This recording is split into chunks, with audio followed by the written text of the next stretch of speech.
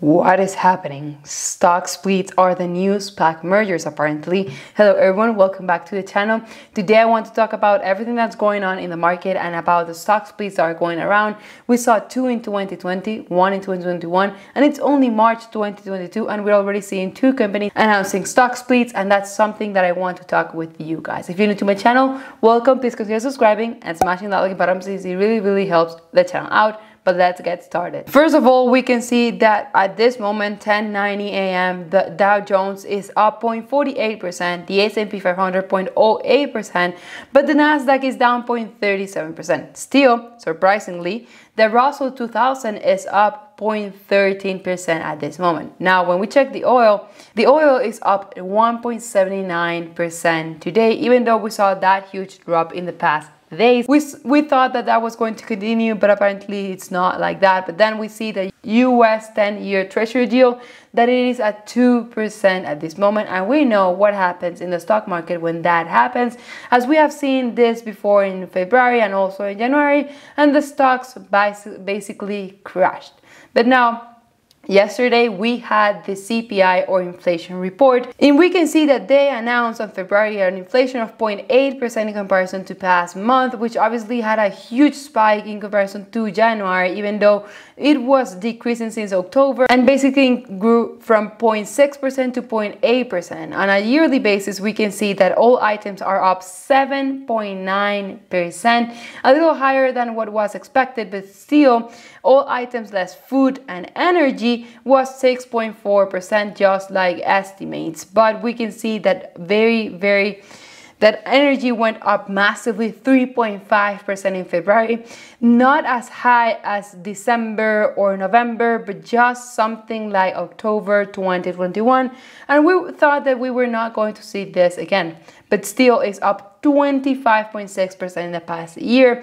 And the same thing with gas. You can see that gas is up 38% year over year and 6.6% in February. I've been seeing a lot of stories in Instagram, a lot of people posting about the gas prices at this moment in Miami, in Jacksonville, in Texas, and more. And let me tell you that it's really expensive. I was basically trying to calculate how much money I needed to spend in my car when I used to live in the US. I used to spend about $30 or $40 every 15 days to put gas on my car. And now with this huge spike, I would need about $80 to $90 every 15 days. And obviously that is a huge increase, because that would not let me spend more money basically on other things that I would like, as I would prefer to put gas to my car and buy food instead of other things. And that is what is mainly affecting companies nowadays, along with inflation. Also, we were talking last month about the shelter, as when it went up 0.3%, and we were actually surprised. But now this month went up 0.5%. It is up 4.7% in the past year. And that is something concerning as well with the transportation and services, which both were not going up that much in the past year.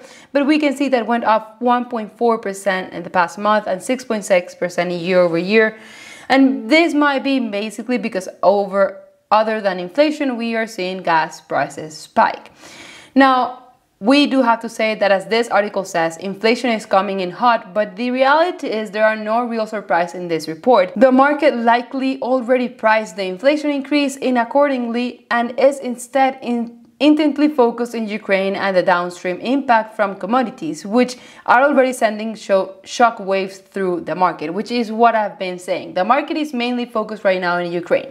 People apparently forgot about inflation, gas prices, the Fed increases interest rates and more at the same moment that the war started in Ukraine and Russia. And that was obviously going to happen, but we do have to take into consideration that those things are still affecting the economy and the market as well. Because if the war were to end today, we still have the Fed meeting in 5 days. And that is something that could affect the market, as they are going to talk about the interest rates and how much they're going to go up in the coming months.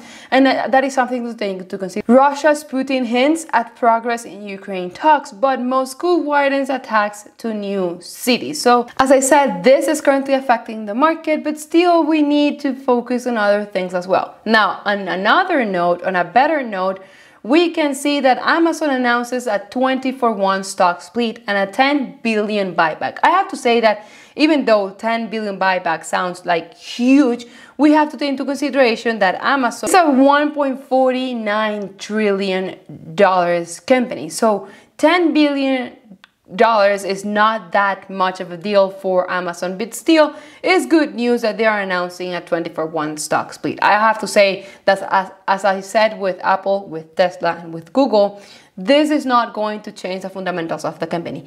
This is just going to make it more accessible for people that are not able to buy fractional shares. And I have been wanting to invest in stocks like Amazon or Google, as we saw that Google announced a stock split as well. Now, it's the first split since 1999 and the fourth since Amazon's IPO in 1997. I have to say that I read a tweet about someone that said that when Amazon announced a split in 1999, the stock went down 80% the next year, but we do have to take into consideration that the next year was 2000 and we were in the dot-com bubble. So that is not a good representation of what is going to happen with Amazon with this stock split, because the situation was completely different. Now, after that, yesterday, the stock went up about 5.76% and it is still up 5.8%. It is at $2,948 when it was at about $2,700 or even $600 in the past week.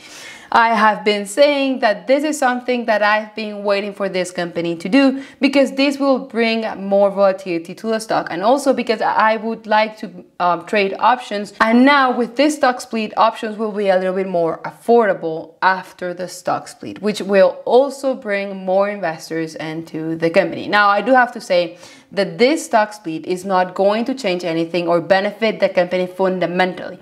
It might benefit the stock in the long term, as I said, as it had happened with other companies, but not fundamentally. The company is still going to be worth $1.4 trillion. But if we see here, Google announced a stock split, 20-for-1 stock split, just like Amazon, on February 1st. And we can see that the stock actually went up massively. It went up almost 10% after they announced that, but since then the stock has been dropping over 10%. Obviously, we are in a current situation that the stock market is not doing well. We are in a war, high inflation, gas prices, Fed meetings, interest rates, and all that.